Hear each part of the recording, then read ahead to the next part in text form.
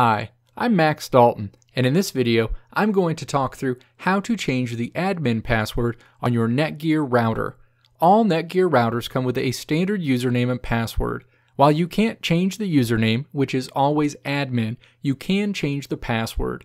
Changing the password on a regular basis is important to help keep people from hacking into your network, and it should be the first thing you do if you feel like someone else has already hacked into your Netgear wireless router. You can change the password for your device using the Netgear Genie website. And now, let's walk through the steps to change your Netgear wireless router password. Step 1. Open your web browser and navigate to www.routerlogin.com. An authentication required window appears instantly.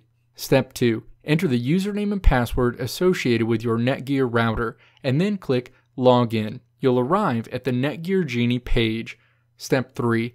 Click to select the Advanced tab in the upper left corner of the page. The on-screen options will change to be associated with the Advanced layout. Step 4. Click the Administration option in the menu along the left side of the screen. A submenu appears beneath Administration. Step 5.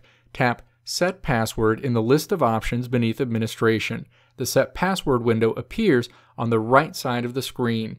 Step 6. Enter your existing password in the field associated with Old Password, and then enter your new password in the Set Password and Repeat New Password fields. A Login to routerlogin.com dialog box appears. Step 7. Enter your Netgear router username and new password, and then click Login. You'll land back on the Netgear Genie page. Congratulations, you've successfully changed the password on your Netgear router. Thanks for watching. Click the video link on the right side of the screen to check out another video. Click the logo on the left side of the screen to subscribe to this channel to see more great videos like this one.